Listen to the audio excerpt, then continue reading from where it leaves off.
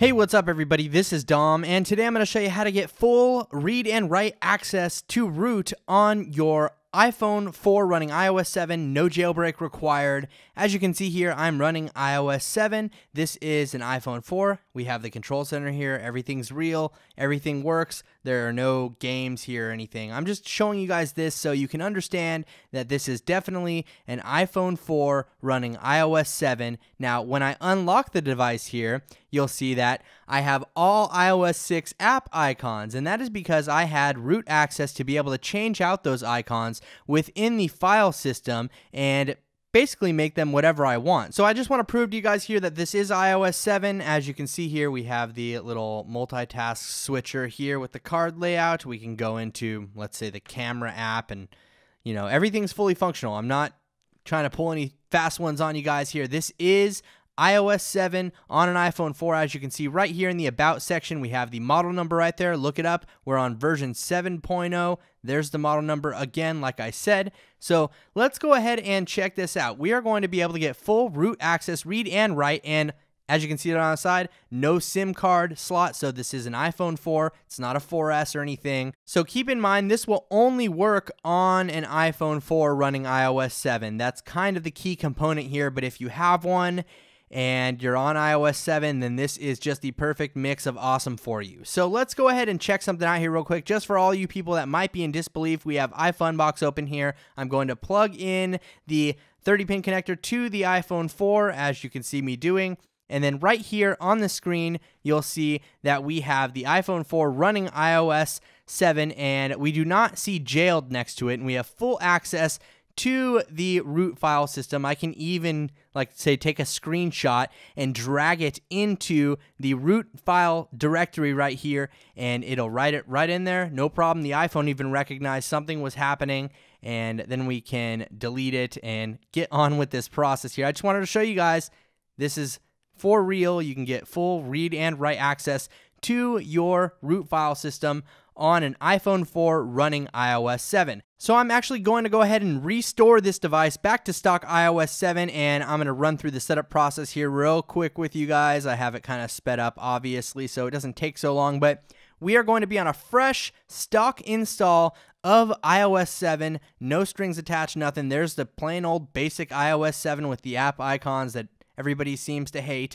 So let's go ahead and get this process started. As you can see, no funny tricks here. Again, everything's working perfect. You need an iPhone 4 running iOS 7 Beta 1. Just to clarify that is what you are going to need to use this little hack here. So let's jump into the process. We're not going to waste any more time. Here we are on my iMac, and I want to go over the list of requirements for you. You're going to need to download some applications on your computer. This will work on Mac or Windows though, so keep that in mind. There are different tools for both operating systems to make this happen. So the first thing you're going to need is CyberDuck or another SSH client, something of that nature, whatever your favorite SSH client is. Then you'll need Text Wrangler or another plist editor, something that you can edit a plist with. That's very important. And the next thing you're going to need here is Tiny Umbrella. That'll be to kick the device out of recovery mode later on in the process.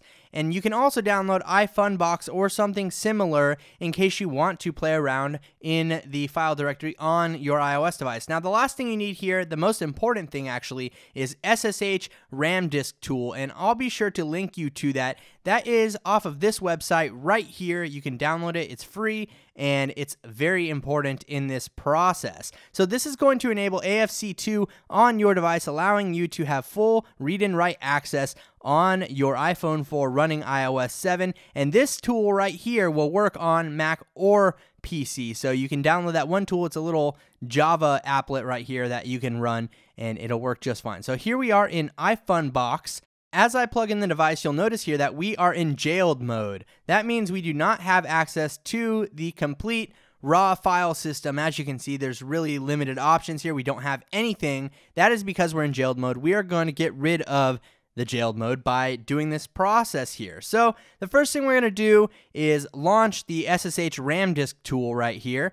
And let me pull that down for you guys. Now, as you can see here, we need to connect a device in DFU mode. So that is very important. We're going to have to put this iPhone 4 in DFU mode to be able to do anything first. So turn off the device. That's what you're going to want to do first, and then slide to power off.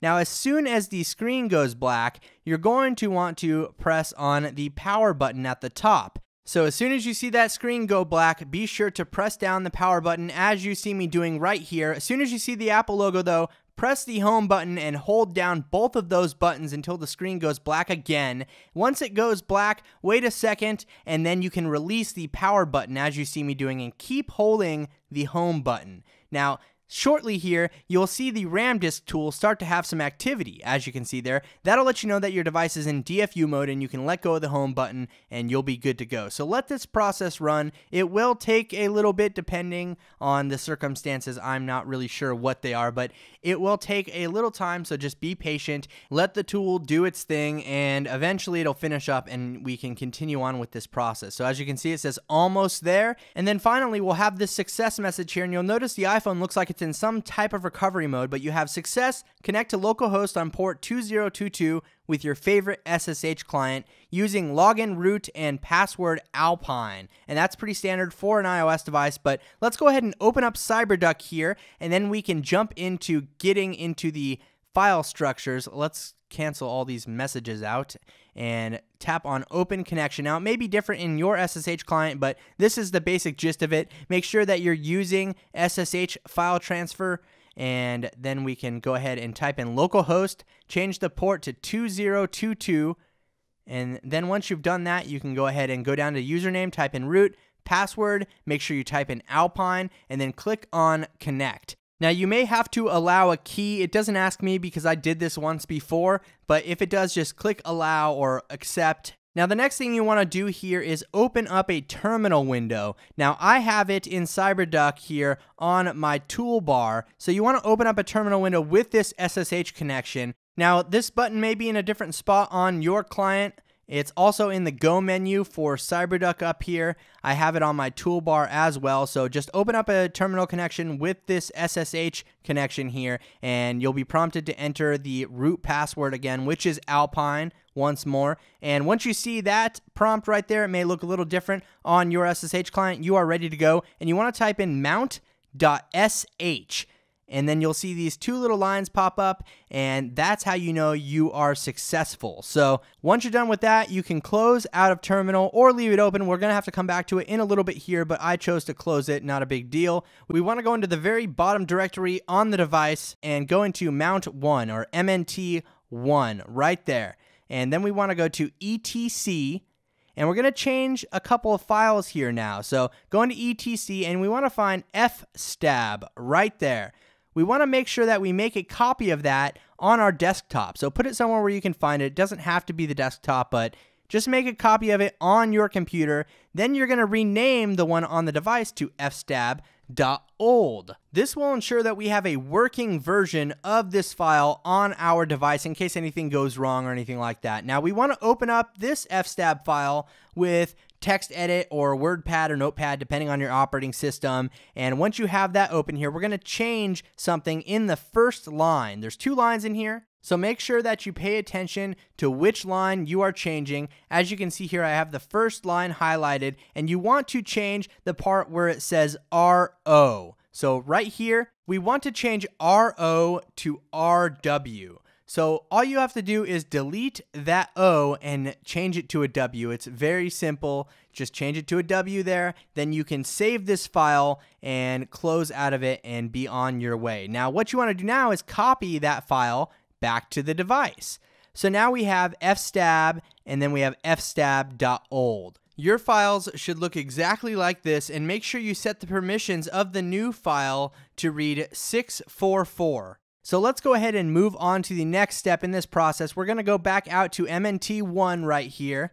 Let's back out, and then we're going to go into System right there. Click on System, and then go into Library, and then we're going to go down to Lockdown. So down in the L's here, Lockdown. Now we have services.plist at the bottom. Make sure you locate that file, and we're going to do the same thing here. We're going to copy it to our computer here. We're going to copy it out. I'm going to put it on my desktop right here, and we want to make a backup of that file as well. So change it to services.plist.old. So now I'm going to jump into Text Wrangler, and like I said, you can use another plist editor. It's up to you, depending on your operating system, but I have Text Wrangler here, so I'm going to open it up with Text Wrangler, and as you can see here, we have it open. We are going to put something right beneath the first key right here. So you can see I have this whole section highlighted. We're going to be adding something right below that section, the com.apple.afc section. So make sure you're adding it right below that portion. That's very important. I'll put this text down below for you guys so you guys can add this as well. But we're going to copy this text right here into the services.plist file right below com.apple.afc. So we're going to go ahead and paste this in. Just make sure, again, make sure you do it right below that one. It's very important. And then as you can see here, we have com.apple.afc2. And then we have it ending at the bottom there. So just make sure you add it below that. I can't stress it enough. I want to make sure you guys do this right. And once you've done that, then you're finished and you can save this file, and then we can exit out of it. And again, we are going to copy that file to the device. So let's pull open this here, and we're going to drag it into the bottom window here. Now you should have two files here, one with the .old extension, and then you'll have the modified one, and set the modified one's permissions to 644. And now we're going to launch terminal again with the SSH connection as you would in your SSH client. It may be different here, but after you've typed in your password, you want to make sure that you type in HALT, HALT. So type in HALT, and the second you hit the enter key on that, this device is going to go into recovery mode here. So as you can see here, when we hit enter, immediately it goes into recovery mode, and you'll be stuck in this mode until you use Tiny Umbrella to get yourself out of it. So that's where Tiny Umbrella comes into play. Let's go ahead and minimize all of this stuff, and we will go launch Tiny Umbrella here. So as you can see, we're still in recovery mode. Now let's hit OK on this stuff right here. And we are going to select the device and then click on Exit Recovery. Immediately the device will reboot back into its normal state. As you can see it doing right there, we are rebooting back into iOS 7. And then we will have all of this root directory goodness. So I sped up the reboot a little bit for you, and we're going to launch iFunbox here. Now, as you can see, I have iPhone 4 on iOS 7.0, and we do not have jailed next to it anymore. Now, also, if you go into the raw file system down here, you'll notice that we have the full access to all of the root files on this device. You can drill in as far as you'd like. I can go all the way into, core services down to the Springboard app and check out all of the files in there. Let's go ahead and pull up an example here. We can grab the newsstand icon, which is located in the Springboard app. So let's scroll down a little further. Here you go. We have the newsstand icon right here. As you can see, there are no tricks involved here. This is real. You can do this on your device. It's pretty cool though, and that's how I changed out all those icons that you saw in the beginning. I went in and changed out the icon files. And as you can see right there, I just copied a screenshot over to the root directory of the device. Even after a refresh, it's still there. We have full read and write access to this iPhone 4 running iOS 7. So it's pretty cool. I hope this was helpful for some of you out there. Maybe you'll be able to find out some cool tricks or something nice or fun to do with your iOS device. But keep in mind, you can do a lot of real damage to your device by messing around with the file system here, and you'll have to restore and stuff like that. So don't just go messing around with everything. Use this wisely. I hope this is helpful for all of you that wanted to know how to do this. I hope that somebody can take this knowledge and make something cool happen. I don't know. But thanks again for watching, everybody. I really hope you enjoyed this video. Please leave me a big old thumbs up if you did, and be sure to let me know what you guys think down in the comments below. Thanks again for watching, everybody. This is Dom, and have a great day.